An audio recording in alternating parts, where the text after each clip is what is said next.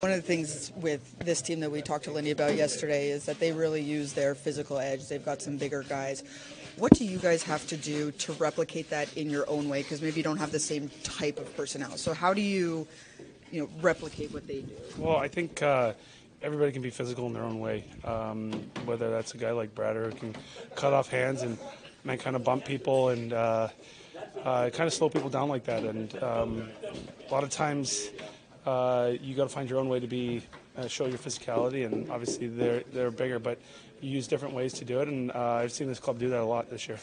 And what do you want to replicate from what you guys did in the last game? Obviously, it's not necessarily realistic to think 7 goals every game, but in terms of, replicating success. Yeah, I think a lot of that starts in our own end where we make good plays and we battle it out of our own end. And then I find with our club, it's managing the puck a lot.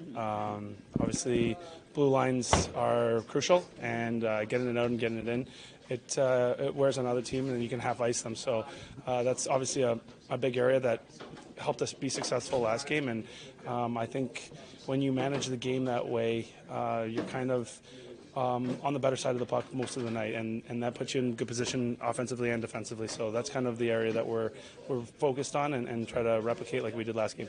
What's the balance between having that business-like attitude, enjoying what you guys are doing, and then bringing that to the finish line? Yeah, for sure. I think we know what our job is, and that's the business part.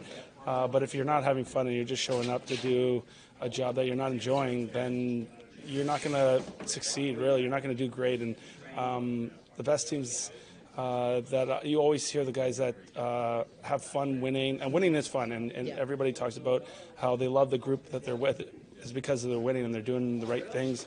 And then at the end of the day, we're in the business of winning. So it's all about those 2 points. But getting there, having fun, enjoying the work that you put into it in practice, like this morning, yesterday, to try to get yourself prepared. And that's our homework, right? So we do that right, and when we follow and the system, which the system will take care of us, I think that puts us in the best position, and that's our business there. So one of the things, with a victory in the last game, likely, in this group, you're thinking that means nothing if we don't do it again.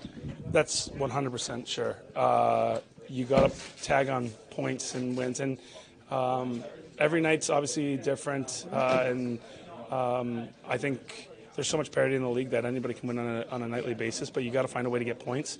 And for us, if we manage to take care of our own end and take care of the puck, I think it gives us the most opportunity to win. And then when we do things like that, then we can show our skill like we did last game. So I think sometimes we're our greatest enemy. And if we take care of manage the game in those aspects that we've talked about, I think it sets up our club like so great because our skill will come out, and we've proven that before. Without the, knowing that the pressure is still the same, right? Like in terms of that race to collect those points, did it feel like the win in San Jose maybe took the temperature down? Because those are two different things, right? Do you see that? Do you understand what I'm trying to say? Like, kind of. I think. I think right now with everybody's scoreboard watching and they know the standings, I think for us, we're just trying to take one game at a time. Obviously, last game was good, but we got to keep tagging on points or it doesn't mean anything. And I know it's kind of what you're portraying to, I think, but for us, is the long run is just trying to get our game to where we want it because this last little push, it's very difficult, and it's always been like that. And then going to the playoffs, you have to be playing the right way if you want to be the last team standing. So we're just trying to get that game exactly where we want it, and I think we're close, but we're not there yet. Does it feel at all daunting that this year you guys haven't been able to string like many wins consecutively? Like I said, there's a lot of parity in the league. I haven't seen a ton of teams string on a ton of wins in a row. Obviously, we've had a couple spurts with, I think it was Edmonton. Obviously, the Rangers just did it. But there hasn't been a ton of that. And for us, it's the reason that most teams haven't been doing that. We're still in the run. We're still in the race. So I don't know if the word daunting is the word I would use, but it's been frustrating because we haven't been able to, but we're still in the run, and it doesn't matter. You just need a ticket to the dance, and that's all we're focusing on is making sure we get points so that we can slide into position. Brent, I'm just wondering too, you kind of touched on like the fun you guys are having right now, but for that game in San Jose to see, I mean, the blue liners, like so many getting on the action, just to see guys that really needed to get on the board, what does that do for the confidence for you guys? I think for everybody, I mean, like I said, winning's fun, and when the guys are playing the right way and we get some secondary scoring, that's exciting for everybody because so to win games, you need secondary scoring, and not every night, but you need your best players to be your best players, but then you need guys to chip in, and so to see, what do we have, 3 D-man scores, that's big for us, right? So if we can kind of continue to do that, I'm not going to score very much, so I understand that, but when I can help out, that's great, and it really sets our team up if we can kind of chip in. That really benefit from their physical play. How do you guys counter that, knowing that maybe you don't have the same types of bigger bodies that they do? Yeah, well, obviously we want to play to our strengths, speed, making sure that we're back checking hard, forechecking, and keeping the puck. And obviously, when we do have those times, we got to find a way to win those battles. Maybe necessarily you're not stronger, but you can get on their sticks, get inside position. So just using all those little details will help us out in the end of the day. What type of thing do you need to replicate from your last game to this game to sort of start getting on that roll? One win is one thing, but keeping it going. Yeah, you want to look at the positives on that. We got the first win of the road trip, and we want to keep that continuing. Like you said, I think we had a lot of fun last game. Scored some goals, made plays, and but also, like I said, I think just playing with our speed is a big thing, and if we do that, we should turn out pretty good. Thanks, Dawson. Thank you. Team tonight that really, has some big bodies, use their physicality. Perhaps you guys don't have the same type of bodies, but how does physicality manifest itself in your group to counter that? Well, just being strong in the puck, being quick. I thought last game we did a good job of that, just keeping real good movement. If you let the puck do the work, then you don't get trapped very often. When you have Lazar on Jack's wing there, what are you looking for, and what have you liked maybe in the last, game that worked well? Well, I look at offensive opportunities. I think when you have Blatt and Lazar, you've got 2 heavier bodies. You've got 2 guys who can get to the net. With Jack's ability to hang on and roll in the offensive zone, when you put more physical guys there, there's a better opportunity. So, I like the opportunities they created inside the game. Jack obviously had 2 breakaways.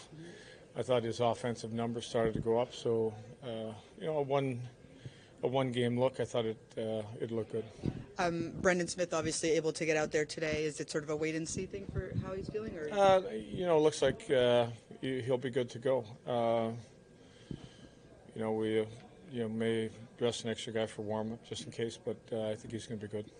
Obviously not going to get 3 goals from defensemen every night, but have you seen a more concerted effort to either get pucks on net from the blue line or get guys in front to create more screens, or is it just a product of how that game kind of... I think part of it is a product of that game.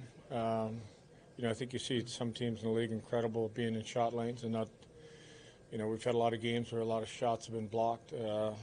I thought we did a better job of getting them through, but at the same time, we know we're not going to get 3 every night, but I think if you can get your defense involved, whether it's on the rush or whether it's in the ozone play, the numbers always go up. To me, it seemed like the guys looked like they were having fun out there. I mean, to see them kind of taking advantage of this trip so far, obviously team bonding, I mean, how do you feel that sets you up for this push you guys are in right now? Well, I think when you get in a game where you win, 7-2, and you got a lot of guys in on the offense, and you got defensemen that are scoring, and you start a trip, and the next couple of days you're going to have a day off, and then a practice day. So it's easy to have fun when you start any trip with a win, and you win in that fashion, and now we have to build off it. Being in this unfamiliar situation, is that something that you're trying to have the team maybe relish in a way right now, of being in this battle, this fight together, as opposed to that ease and comfort at this point last year? Well, I think it's a challenge for the group. To prove that you can be down, you can be out of it by 3 or 4 points and still climb your way back. That's the challenge for our team the rest of the year. Lindy, on that second power play unit today, practice, and in the last game, sometimes you had Miller coming in for Nemo, and then the same with Holtz and Mercer. Is that really depending on what type of kill you're up against? How, like, what are you sort of looking for from those rotations? Well, yeah, we're looking for a bigger shooter. Obviously, when we put him back there, in what the other team, what they're giving up. So we want to have options, and that's one of the options we can go to. What's the biggest difference then in like a Holtz versus a Mercer on that unit for you guys? Shooters, versus Mercer sometimes is the whole guy, which he's better at. When you go to a Miller up top, we know we got a shooter there, and the one-time opportunities with both Miller and Holtz, if they're on the ice at the same time, is just the ability. But sometimes that's not available if a team is killing a certain way. Since the All-Star break, since the return, Shimo's time has gone from, it's dropped to like mid-teens, upper teens, some of that circumstance, Siegenthaler was at, et cetera. But what's the benefit? Have you seen that lesser ice time benefit his game? You're talking about Nemec? Nemec, Yeah. yeah. Well, I think there's been some games there's definitely been fatigue in his game, and I think you've seen the ice time go down inside of a game. Looked in certain situations that the schedule had caught up to him. I mean, he's playing a lot of games. So when he's going really well, you'll notice that ice time has been up there higher. When it hasn't been as good, the ice time has got down, and we've been a little bit more selective on, getting him in, whether it's the power play or, trying to utilize him in a little lesser situation.